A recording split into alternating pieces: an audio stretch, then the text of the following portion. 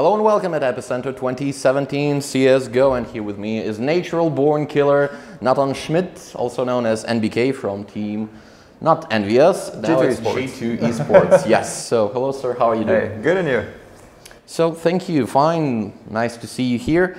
And first of all, just how do you feel before the tournament? Because that will be tight competition, lots of cool stuff, lots of cool teams, and have you prepared well enough? I think it's going to be one of the toughest tournaments of the year. I mean, all the games best of threes with almost the top 8. I think it probably is the top 8 best teams in the world that are here competing. Regarding preparation for our side, we wish we would have a bit more time or prepare a bit better, a bit more efficient. But I mean, we have to work with what we have, and then we need to come into the tournament rather confident. Otherwise, we're not going to make it very far. So we're just going to play our A game. If we have it, we're going to try to play our A game, and then from there it's just game after game, map after map. Because we feel that aside from FaZe, that is a little bit ahead. All the other teams are mostly on the same level, so it's going to be the small things that are going to make the difference. Well, looking back, we can see that G2 Esports is again blooming, thriving, and doing pretty well. But speaking in general, we have you, extremely consistent player, and G2 Esports, team of talented players with a little bit inconsistency. Yeah. So what generally do you lack, apart of consistency definitely, to be definitely like the top team, the ultimate CSGO team? I mean, regarding the fact that throughout the years, the French scene has been pretty similar in the sense that it always happened more or less the same.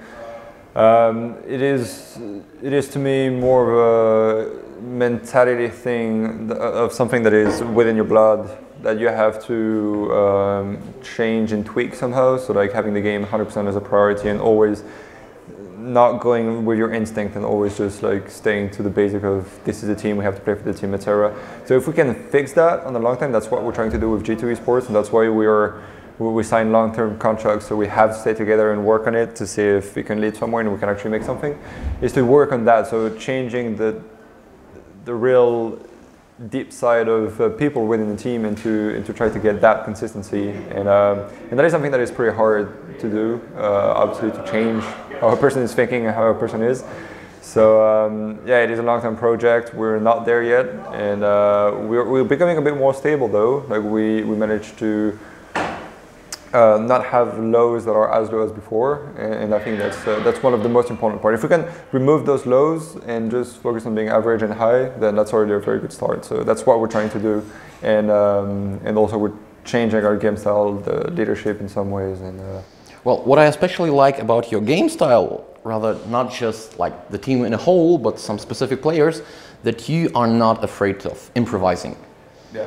This high risk, high reward philosophy, but you know, in music, when you improvise, there is a certain structure like pentatonics that you build around all your moves. Sure. And what about CS? So is there any, let's just say, a secret code, a secret structure that you use to, let's play it this way or that way, or improvise and all the other stuff? We generally have a basis of how the run is going to go, and then all the rest is always up to improvise, because a player sometimes, I mean, some players are more free to use their instinct to do something, but we try to improvise as a team in general. So the way we improvise is more about, we know certain smokes and mollies and flashes, and then we work from that, and then we just try to construct something with it, especially late in the round, because aside from that, beginning of the round, middle of the round in general, we have our game plan, we know what we're doing, but then it's all up in the late stage of the round to actually improvise and do that. So there's nothing real crazy, we just work with the basics and try to put all the pieces together so we can end up in something good and not something average. That's why it's also a bit hard to do it consistently, because sometimes you're not going to have a good read, but most of the time I think it's a good way to actually work as a team, and so everyone has to chip in and do something in order for the big piece to work very well. Okay, let's forget about the team and CSGO in general. So you have been playing for about 10 years in the competitive scene. Competitive 7, 8 years, yeah. Well, yeah. Almost like 10 years. Almost 10. Getting close to 10, close to 10, yeah. So that's fine. So people usually change, the game changes as well. So how different are you present from you in the past, well, apart from the beard? I think mostly about my impact within the team, in the sense that I was very focused on myself before. I think game style wise, I haven't changed that much. Maybe I've learned to be a bit more aggressive, but I think in general the way I approach the game and the way I see myself within the team is roughly the same game style. But I learned to have more impact in the team, to work with other people a bit better, to put others in a good position and do that work. And especially recently, the past 2 years, I've been working with NVS mainly for almost a year, leading the city sides, and now I'm back to doing that now in G2. So that's mostly, I think, the difference, being able to see the game as a whole from a bigger point of view, and being able to place the players where you want them to be, and in order to win a round in an easier way than otherwise. So I think that's my main difference. Okay, and what about personality-wise? Because during all these interactions with different people, somebody helps to shape you more than the others. So who, like your teammates, coaches, anyone, who made the most impact on you as a person? I think the person that gave me luckily the great mentality from the start was probably Existence. I've been working with him for I think the first 4 years of my career, and I mean he's an extremely hard worker, and he's never relying on luck or randomness or stuff like that. And that's something I took from him from the very beginning, and that I carried on within all my teams in the future. And that's how I also managed to be that consistent, always staying within the top teams in France, because people were able to always knew that I was going to do the work no matter what happens, regardless who we're playing with, etc. And yeah, that's something I took from him. And from there, I always try to. I mean, I stayed true to myself, so believing in myself in the sense that I believe that I'm right most of the time, and keeping that core. But then I'm always learning from anybody. Like it doesn't matter whether it is a newcomer or a team that I never heard of before, etc. There's always something to learn. And so I'm just trying to keep that core of believing in my principles about Counter-Strike and life in general, and then just taking what I can from anybody that is around me, and I just try to move forward that way and not really think too much about it or how I need to change, etc. Well, still, every person has, in order to balance all the other positive and negative stuff, we have things that we are afraid of. So what is your greatest fear as a pro gamer? Let's put it this way. As a pro gamer, I believe that I don't really have a fear anymore as a pro gamer, in the sense that I'm not really scared of fader. I'm not really scared of grabbing wins when it matters. I'm not scared of talking to my teammates. I'm not scared to attacking other players, etc., etc. And so, as a player, I do not believe I have any fear anymore. So life usually goes in different ways. You see some people have, let's just say, side chicks, and some pro gamers have side games to spend their time on. And what about you? Do you have any, let's just say, any other affair behind CSGO? Sure, yeah. I mean, first of all, video games. It is very hard for me when there are other video games that come out. For instance, recently, for instance, there has been Shadow of War that came out. I killed the game as soon as I could. I spent like 25 hours in like 4 or 5 days in between practice, etc. So I was killing the game. There's Destiny 2 coming out that I'm gonna destroy as well when it's gonna come out. So it's. To me, it is hard to balance, because it's like the same workplace, except that you have to balance between both. But I mean, I make it work in the end, so that's okay. So yeah, video games in general. My girlfriend and my dog that take a lot of time out of the game. My car, and like more classic things, I guess, just going to the restaurant and being with friends. Since you mentioned Shadow of War, just general question, this is bothering everyone. Loot boxes, is this a problem? When it actually changed the gameplay, yes, because of the fact that it's mostly a single player. As a single player fact, I don't care. Like, why not? Sure, it doesn't really matter. Multiplayer, if it really impacts the game, that's not the best idea. Okay, and what about some other competitive shooters that they're on stage and are like esport disciplines? I do believe that the cases thing is great for revenue. In general, for the editors, I think it brings a lot of money to everybody to have that system integrated within their game. As long as it doesn't give any crazy advantage. Like the only game I can think of that is a bit like that is Call of Duty, where it can give you special weapons, special definitions of weapons. That is to me the only problem in that sense. But when it's just cosmetic, you know, it doesn't really matter. Like it's great for the persons that take the cases and want to open them. It's funny. On the other side, you have a cool weapon game, you enjoy it, and then it makes a lot of money to the game developers. So I mean, sure, why not?